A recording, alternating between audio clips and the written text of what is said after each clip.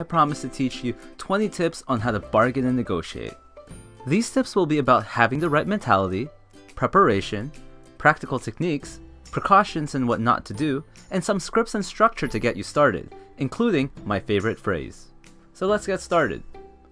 Tip number 1 is don't feel bad. Some people feel bad for negotiating. They don't speak up and just accept the price that's been handed to them. So don't feel embarrassed like you're cheap, because if it's done the right way, you'll feel great and save a lot of money. Number 2 is to do your research. Do research on the product. If you can quote the prices of the competition to the person you're making a deal with, you will have the upper hand and they will be more likely to compromise. It helps to bring proof, so get ready to pull your phone and show their competitor's website. Believe me, nobody wants to lose business to a competitor, so try this to reduce your interest on your credit cards, gym memberships, phone bills, or when you go shopping. Find what you think is a fair price and then aim to lower it by like 10% if you're buying, or increase it if you're selling. Number 3 is to determine your cheapest price or worst case scenario. Before you even negotiate, make sure you know what's the price that you will without a doubt refuse to accept.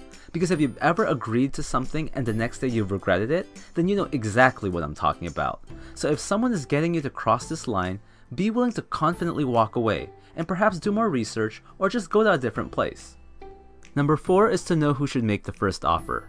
If you're prepared and did your research, then make the first offer. Now if you're buying, make it low enough that they'll say no, but not so much that they think you're crazy. Because you'll always wonder if you could have gone lower if you don't pick something low and they accept it immediately. But if you're not prepared, then let them make the first offer. Just make sure you don't accept it and counter offer a better price for you, knowing you'll probably meet somewhere in the middle. Number 5 is to build rapport. Asking for their name and using it often can help build rapport.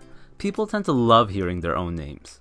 Also, there's nothing wrong with a little bit of small talk and trying to find something you guys have in common, because it's much harder to take advantage of you if they like and connect with you. Number 6 is to try to get add-ons. If the price is non-negotiable or they've gone as low as they can already, then see if they can throw in things like free delivery or free accessories. Like if you're negotiating your salary, ask for more vacation time, or if you can work from home. The point is, don't always just focus on the price.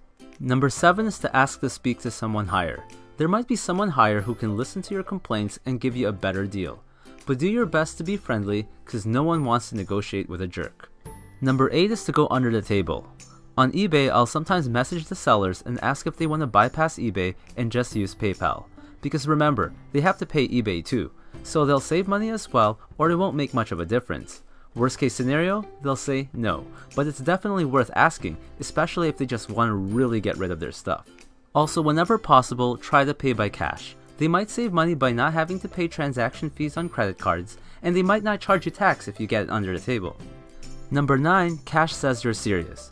Take out cash to show you're serious about buying and talk about your competitors. So if the price can't be agreed upon and you walk away, there's a chance they'll give in, because like I mentioned in tip number 2, they don't want you going to their competitors. But if the person has a monopoly and has the best price in town, then another strategy is to consider playing dumb during the negotiations. Because if the person knows you've done your research, then most likely they'll know you'll come crawling back. Number 10 is to match their body language. If possible, scope the area first and pay attention to match the body language and enthusiasm of the person you'll be negotiating with.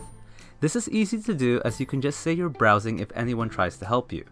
So watch them interact with other customers and ask yourself, do they have high energy or are they low and calm? This way you can match them later. Matching your body language tells the person, hey, we're on the same page, we have the same mindset, so let's both be happy with the end results. Number 11 is the leaning away technique. Start your negotiations leaning in, and when you disagree with the pricing, slightly lean your body back. Subconsciously, they'll pick up that they said something you don't like, and the negotiations might even start tipping your way. You should also watch their body language in case they're doing the same. For more on body language, I highly suggest you take a look at my video specifically on this topic, especially about understanding open and closed body language, because it's very important in sales and negotiations. Number 12 is the power of silence. Silence can create pressure. It can make people feel uncomfortable and make them crack. So if they throw in a price you disagree with, or right after you challenge them on something and they respond, consider pausing for an extra 2 to 3 seconds longer than usual, like you're not impressed. Number 13 is understanding the situation. Is the negotiations a necessity, or is it just an opportunity? Ask yourself if one or both parties can walk away from the deal. In a divorce, for example, an agreement is required from both parties, because you'll have more power in negotiations if you know the person needs what you're offering right now. Sometimes people just want to get rid of their stuff. Like for Craigslist, you could just arrive at their place and simply say, "Listen, I know you asked for $50, but all I got is $40 right now. Do you want it?" And many times, they'll say yes without arguing. Number 14 is to mention if you're a regular customer, and if you come there almost every day. And if you're dealing with your phone provider, tell them how long you've been loyal to them. Or if you're not a regular customer, then give them the impression you'll be a regular customer or that you'll have future deals. Number 15 is to have an escape plan. If you really can't settle on an agreement, then always have an escape plan, especially if you don't want to be rude and just leave. Like just tell the person you have a meeting or an appointment to go to. Number 16 is to never ever tell them the bottom line. Telling people your worst case scenario from tip number 3 can change what was a win-win situation to a lose for them. Don't tell them at the beginning, middle, and certainly not at the end. Tip number 17, while you're negotiating, don't physically hold the item you want to buy because you'll be less effective. This can cause you to be biased and the seller thinking it's already yours. On the other hand, if you're selling, try to get the person to hold the object or try out the product. Number 18, don't salami yourself. If you're selling and bundling things or services, don't break down the prices for each item. Just give the total price and say what it includes or what you're going to do. Otherwise, people might ask to remove certain items that they don't want or could get cheaper somewhere else. But if you're buying, then try to salami the person so you get only what you need.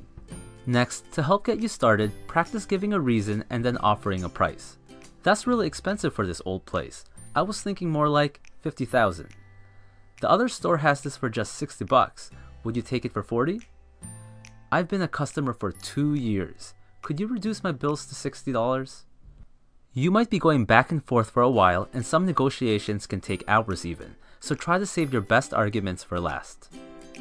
The last tip is my favorite phrase. Now after you've done all you can to get the best offer, try to get one last punch by asking, "Is that the best you can do?" Practice this in the mirror using different inflection points. Is that the best you can do? Is that the best you can do?